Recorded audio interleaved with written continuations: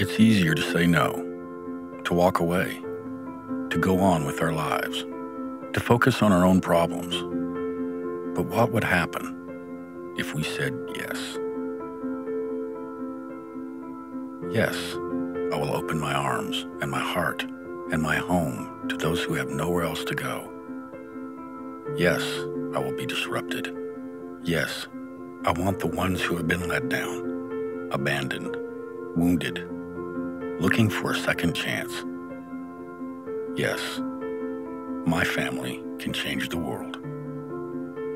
I don't know that the vast majority of the population understands how many children are right here in our backyard that need something right now. We have children right here in every city in Texas that are living in out-of-home placements. And so they're in institution settings, they're in places where they're being cared for, but they really need a family, because the family is the curative factor. Relationship is the curative factor. Our family comes in many colors, and I mean that literally. We have 5 children in our home currently. We have a total of 12 children that belong to myself and Mr. Crenshaw. I come from a single home, you know, and I just noticed, like, the only thing that was missing out of my life was, like, someone just to be there to show that they care about me. I myself went through some things as a youth that I wish this was there for me. I wish that I had the opportunity to be with someone that, you know, would have taken care of me in what I feel would have been a better way. So we put in our application, and it took a couple of months because we had to go through a lot of background stuff, but we got approved. Once we were approved, we never stopped doing what we're doing. Well, we have 2 girls, older, and then we have Nicholas, who is 5 currently. And we had considered doing adoption early on, but we moved quite a bit. And so when we got here, our daughters were older, and we thought we were too old. And so when we found out we were pregnant with Nick, then we thought, well, let's look into this again. And there was an interest, and so that's when we got interested in foster care. I've been married for about 10 years. We have had kids from all different stages and walks of life. We started when we were 22 years old. We thought that we would want to do foster care before we had kids. And so we just decided to take one child between the ages of 3 and 6 just to try it out. And now, 10 years later, we've had almost 40 kids. We've had from newborn to 18. We've had kids that have had multiple different disabilities, pretty much all different kinds of stuff, and it has just changed our life. There are children right here in our communities that, at no fault of their own, have gone through a life of abuse, neglect, trauma, and then they're brought into the system. They're scared, they're confused, and what they really, really just need is a loving home, some support, a family to be there for them. And there are times that I hear of children that, you know, there's no foster homes available, and all the child placing agencies are working to find a place for a child. CPS is working to find a place for a child, but there's a shortage of foster and adoptive homes. When I speak to new families that are coming into this field, one is to thank them, first of all, because we need people to step up. 2 is to really evaluate their readiness to have their entire world turned upside down in great ways and in challenging ways. And so the readiness to invite someone else's child into your home, whether you have them for a day, a week, a month, or for a lifetime, is a critical change. And so that level of preparedness, I think, is a really important feature too. But mostly, I think it's to let families know that they are enough. The hardest part, you know, I'll tell you the hardest part.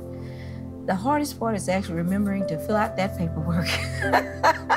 It really is sometimes. It's like, oh, okay, I forgot, we gotta do this. It's all the same. It's just like your children. They are your children. They're in your home. They're your children. So the same way you would, you know, take care of your children, the same way you would, you know, pour into your own children, these are your children. You would act the exact same way. You have to realize that these kids come from abused places, beat up places.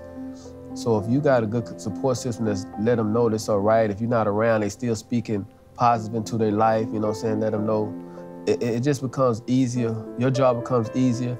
They become more comfortable, they adjust faster when everyone's around with a smile, so they understand like their situation has been very positive now. Oh, just like parenting, there's some days where everything goes wrong, and at the end of the day, I've crabbed at a kid and I've had to say I'm sorry. Or you have to be 5 places all at once and somebody spills their milk as you're walking out the door and you got to stop and clean that up. So those things are hard, but it makes you stronger as you put your trust in the Lord that He knows what He's doing. And CPS has been wonderful. They're really out there to help the kids, and so it's nice to support them. I think that the kids, they're not looking for the perfect parents. They're just looking for somebody to be there to provide for them during that in-between time. And, you know, not being the perfect parent probably helps them out a little bit, because when you have to look at them and say, you know, I shouldn't have done that, I'm sorry, it teaches them that that's okay to make a mistake and to go back and say, I'm sorry, and fix it. Sometimes it can be hard with never knowing the outcome and never knowing the plan. We take kids with the plan of reunification, so we work towards helping them back to the home, and sometimes that's something that's really rewarding and wonderful, and sometimes it's really hard. We aren't the ones that get to choose if they're gonna go home. We aren't the ones that get to choose their plan, and so there are times that we disagree or we don't, you know, fully feel that this is the safe or best place, but we have to know that the system is doing their best just like we are. And so our plan is just to help them as long as we can, and I think that's probably the hardest part, not knowing how long it will be or what will happen to them. These children already have several labels that's been placed upon them. So when you accept a placement, leave that fostering piece at the door and recognize you are just parenting a child. Unfortunately, that child has experienced some significant traumas that you probably can't relate to, and that's okay. But look at them as a child and say you're committed, and be committed to working with them. I firmly believe being a foster or adoptive parent is something that you do because you want to give a child a better life than perhaps where they came from. But I also recognize that it's a service. Our children are not a product, but it's a service because it takes time to parent them. It takes time to have that trust established. It takes time for them to even feel safe in their new home. We once looked at it like they need us, but in reality, we needed them. And I pray they can always look back on the Crishaws and truly say, our heart was in it, we love what we did, and we did it for them. So then they'll go out and do it for the other ones. I just want everybody, the children to know, you know what, Mom and Dad started this, let's never let it end. You know, they opened their doors to many, many, many children, and we pray, which I have no doubt it'll happen, that our children continue doing the same thing. Continue to keep your door open, keep your kitchen, your stove hot and ready to feed somebody, you know. We just want that to continue. I don't even know how to really put it in words. I'd have to think of the right words, but it's been a huge blessing to us. We've gotten to meet, you know, obviously different kids have come through the house. We've got to meet their families to a certain degree, some of them. I think it's bonded us more. I would say we've been married 22 years. Is that the right number? Yep. And we're, you know, I think that we're probably in the best place we've ever been in our marriage. And our kids are stronger for it. Though they go through the sadness, they're not parents, like especially our 18-year-old. She's not a parent, and so this little kiddos that come in are her siblings, and so she's protective of them. It's neat to see her work through those emotions of learning to trust CPS, the system that's in place, and that it all actually really works if we all work together. I would say that it's well worth it. It's amazing to see, be able to meet the kids and really understand the people that are in the system. The children, the parents, the families that you meet change my life, and I think it's well worth it. You're stepping up to change the life of a child. You're helping society. You're taking a bigger role in this world. These children that don't have families, they weren't born into this world to be in CPS care.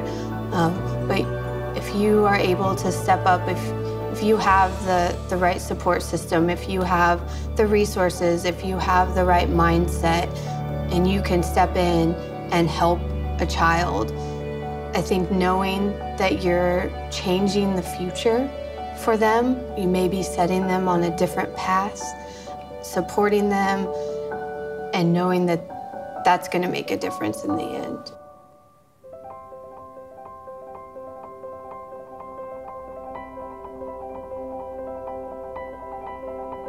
We are the ones who have been called to take the road less traveled, because that's how we make the world a little more beautiful. We are the ones who give far more than we receive, and in so doing, receive far more than we ever expected or deserved. There is an overwhelming need that grows with every passing year. Kids all over are hurting, desperate, abused, and while some people may turn away or stay blind to the reality we are facing, we say yes.